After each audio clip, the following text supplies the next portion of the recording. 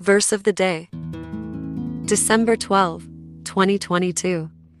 In those days came John the Baptist, preaching in the wilderness of Judea, and saying, Repent ye, for the kingdom of heaven is at hand. Matthew chapter 3 verses 1-2.